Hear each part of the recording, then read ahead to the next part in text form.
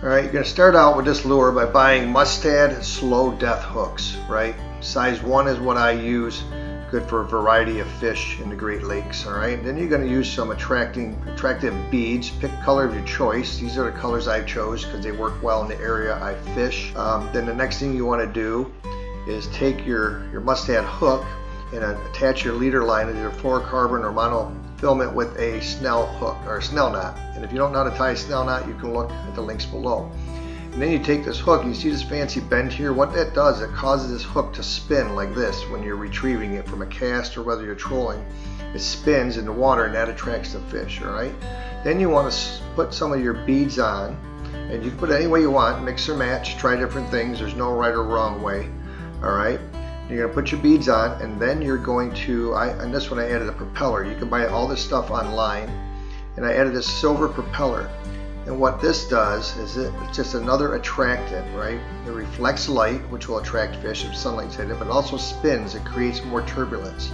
So that is more of a vibration that attracts fish as well. Okay, and then on the other end of my leader, which is usually 3 or 4 feet long, I just put a standard loop knot, right? Pretty simple. And if you want to see how to do this, just look in the links below. There's a video on how to tie a loop knot, and it's very durable, very strong, all right? Don't let anybody tell you differently. The harder you pull on this thing, the tighter it gets. It will hold up, all right? So after you've done that, you built your lure, the next thing you want to do is bait it. And the best way to bait it is with a live nightcrawler. There's no substitute for live bait. However, a lot of people have a lot of success with plastic baits, so that's what I'm going to show you with here.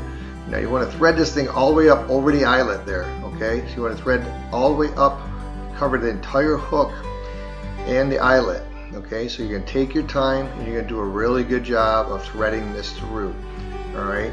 Don't just do a quick and sloppy job. Make sure you do a good job. This is your final presentation. This is what the fish is going to be swimming up to and biting on so you can catch them, all right? So here we go.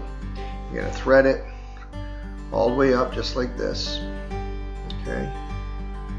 Just keep working it. I know it's a little tedious, it can be, but you really want to take this part, you know, pretty serious and do a pretty good job of it, right? Now you're going to get it up all the way up over the eyelet like this. No, not quite yet, I got a little more to go. All right, so now it's over the eyelet.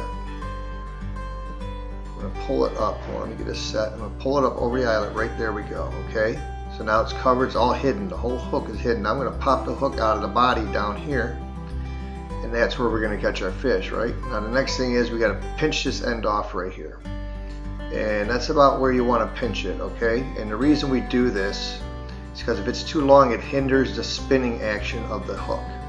All right, and this hook is designed to spin, and if the worm's too long, it doesn't spin. That's why we do that, all right? So let's bring down all of our attractants. We got our color beads, our spinning propeller, and now we got our hook baited, right, with the plastic worm. The next thing to do when you're using a plastic worm is you're going to take this thing and you're going to add some attractant scent to it, okay? And that's pretty easy to do. We're just going to, you can buy any of your favorite scent, it doesn't matter. Here's the one I use. All right, and you're just going to take it, put it on the beads, put it on the propeller. Generally, you don't put them on the bait because it can melt it. Sometimes they're kind of strong.